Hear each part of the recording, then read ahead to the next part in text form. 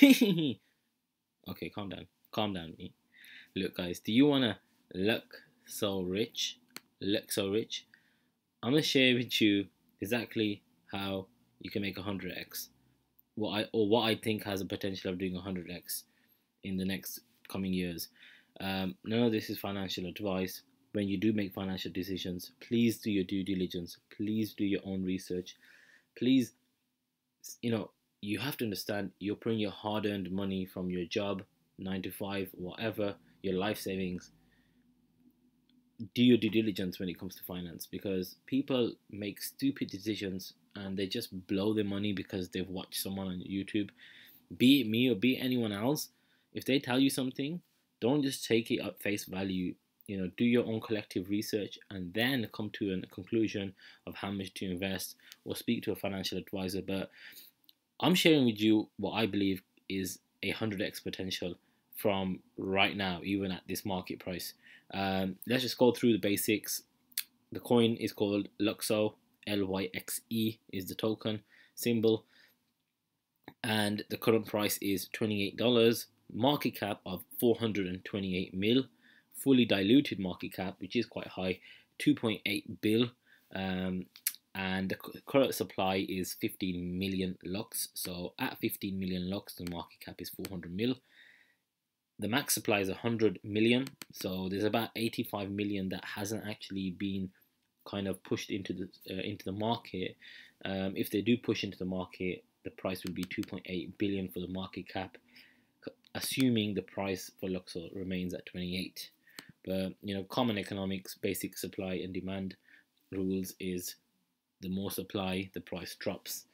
But this shouldn't be an issue, because there are talks where you can see Fabian Vogelstiller, if that's how you pronounce his name, Fabian Vogelstiller.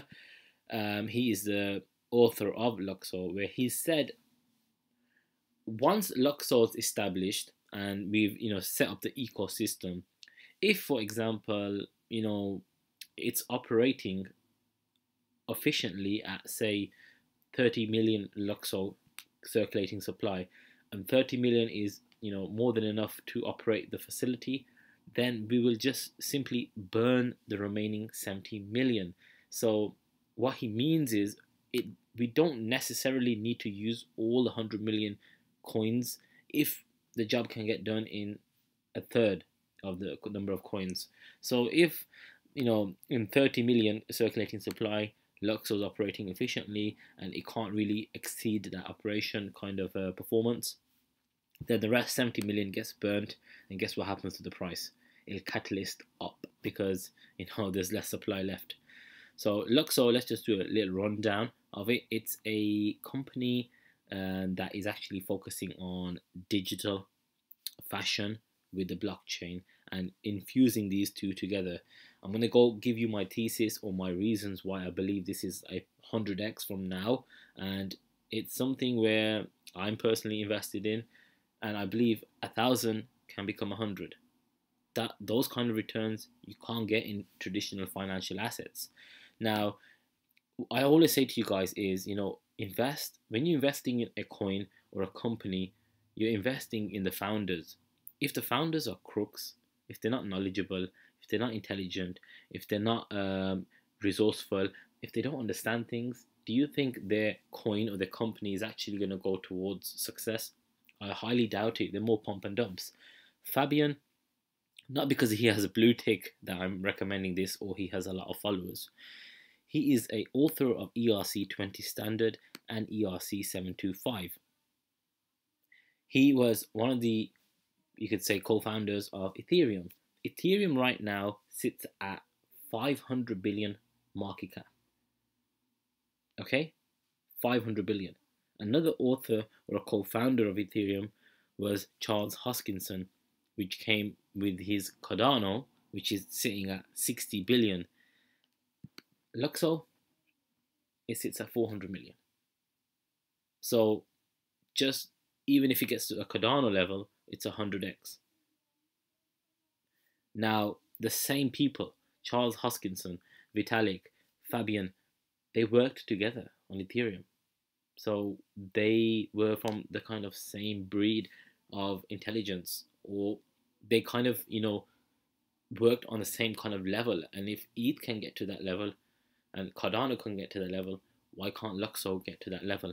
That's the first thing that interested me into this. Now, hang on, we've got a market cap of 400 million, 100 times less than Cardano, actually 150 times less than Cardano. There's a huge gap, right? And if you watch Fabian's conferences 3-4 years ago, where he's speaking to big players within the fashion industry, and he said blockchain came to solve problems of traceability, of scalability, of authenticating things, of making sure you can verify ownership of something. And he said, and it makes sense, that these are the same problems that are faced within the fashion industry, that blockchain actually resolves all these problems, or scalability in fashion, proving if something is authentic, proving if something's counterfeit, proving if something you actually have the ownership, proving the traceability, proving the supply chain. All these things can be improving the scarcity. Clothes are worth money in fashion because they're rare, or there's a limited edition. With blockchain infused into clothing, it can make this happen. And Fabian was correct on this analysis. And he's also argued, which I do see the future going towards that kind of realm, is if you look at the young generation, they grew up with these in their hands, right? This is like second nature to them. They understand digital aspects of life. As you can see, they understand digitally. It's a norm to them to wake up around computers, laptops, all these things. So for them to transition into Web 3.0, or a metaverse where they live and breathe and earn and have a community or society online, it's perfectly normal for them. Hence, you see Mark Zuckerberg making headlines of Facebook changing the name to Meta and actually joining this kind of Web 3.0. And Fabian's argued that people on that game or that metaverse life, imagine you're not gonna walk around naked. You're gonna want to wear clothes. Look at these clothes. If you guys think this is just a joke, D&G digital suit is sold for $1 million, and buyer now has a year to get fitted for a physical one. So as you can see, D&G has been selling digital NFTs of suits. They sold this one for 1 million. They sold another one. There you go.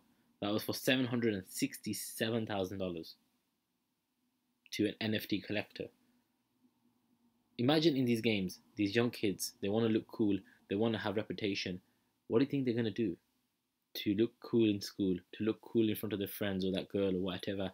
They're going to buy fashion, digital art, clothes. They're not going to walk around naked in those metaverses. Once they wear these kind of clothes, they look cool, they look nice, they look fancy. And it's so easy for these fashion companies to sell the clothing with pretty much zero operating cost, and they can make like 90+% margins.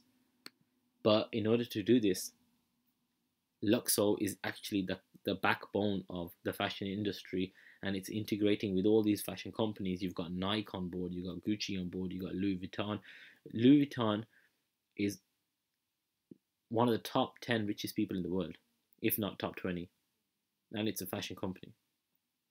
All these companies are actually in talks with Luxor to integrate and make NFTs that are actually wearable within the metaverse.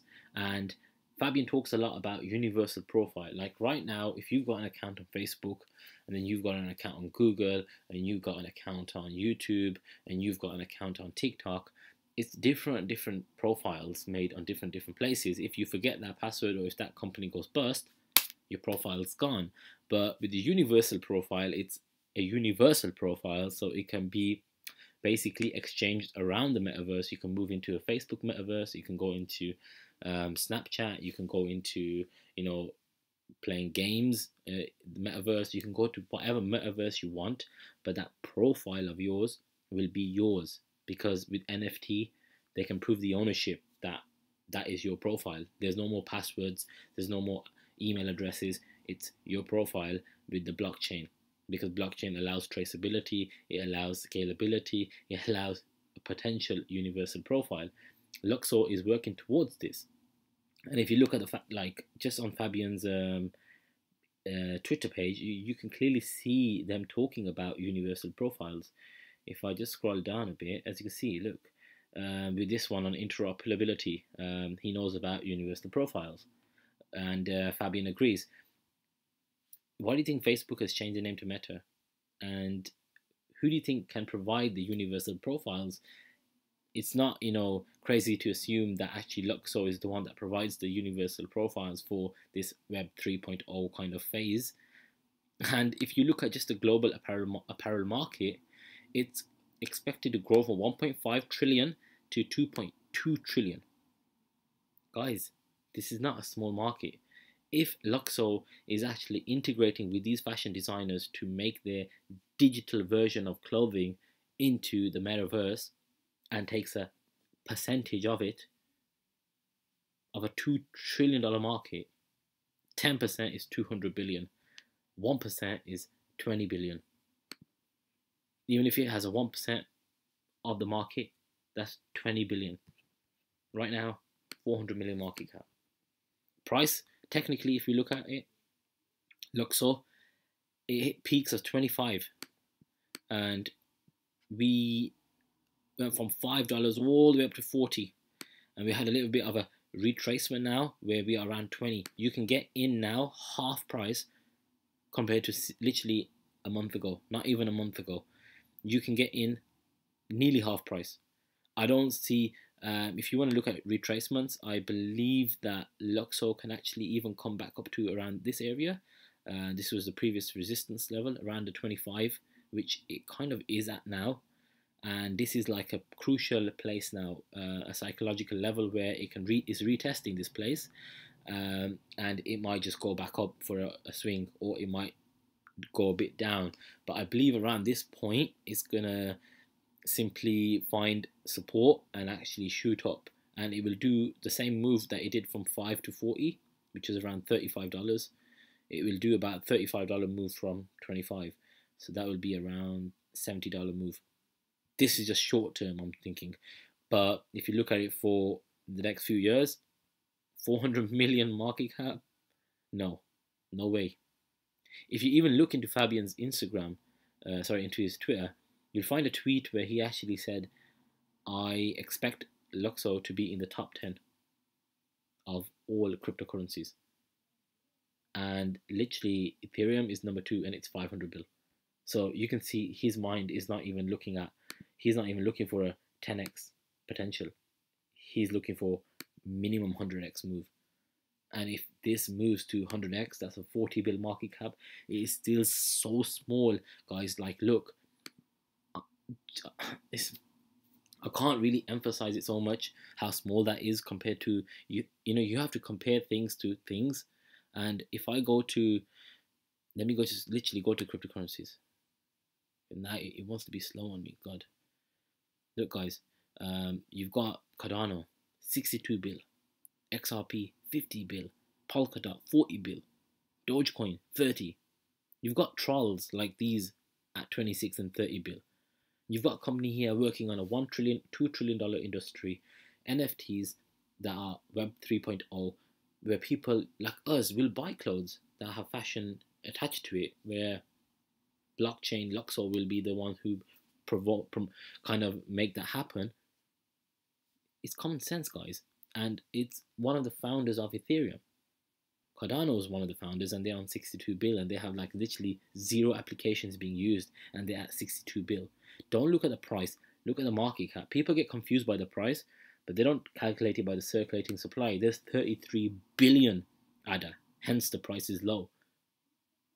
Whereas Luxor, the circulating supply maximum is 100 mil. Right now it's 15 mil. And Fabian has said, if it runs smooth on 30, 40 million coins, we burn the rest. What does that mean? The value of those coins are worth more. Look at the circulating supply. Do you see any here with just like 100? Look, Dogecoin 132 million, right? And it's worth 30 bill. Luxor can get there. I'm not saying it's gonna happen over a week. No. I'm not saying it can happen next year or 2 3 years. Yes. Just put in, like, I can't give you like advice of what to do. I'll put $1,000 in.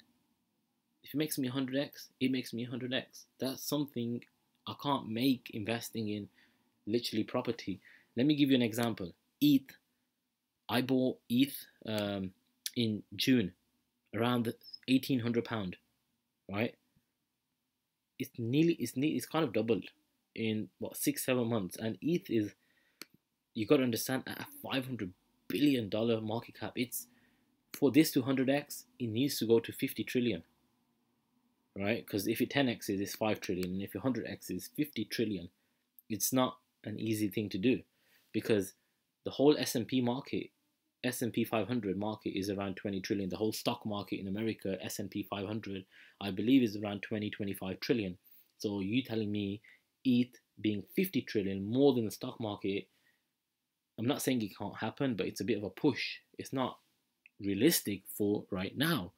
Whereas if you're telling me, can Luxor hit a 40 bill market cap where there's so many already at that place? Yes, it can.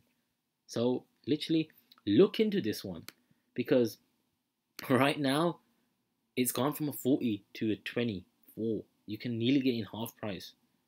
You can pretty much double down on this, and if it does a little more dip, buy more. And in the next few years, you're probably sitting on 100x return. It's life-changing wealth, guys. If you want to see more like this, because I look at all the coins out there that have potential, that the founders are rock solid, man. Like, this guy's an author of ERC20. This ain't some BS guy that's just come to make 20 30 mil and just get out of this game. He's here for the long term. I look for people that have fundamentally strong knowledge. They are honest, they are competent in their field, and they've got backing. They've got financial backing, because those are the type of coins or companies that will do good in the future. Because in the future, it's about the fundamentals. In the short term, it's the technicals that matter. In the long term, it's the fundamentals, the core of that company and what it provides. So if you want to know more about the new ones that come up and the ones that have that potential for those juicy gains, then hit the subscribe button so we can share that with you whenever they come out, because I post every single day. It depends, different timings, because it depends on my mood. I'm just kidding. But I try to post every day, and not just jokey coins that are in the gaming industry, in NFTs, in DeFi, or in fashion, anything that has good potential. So yeah, if you liked it, hit the subscribe button, and see you next time. Peace, guys.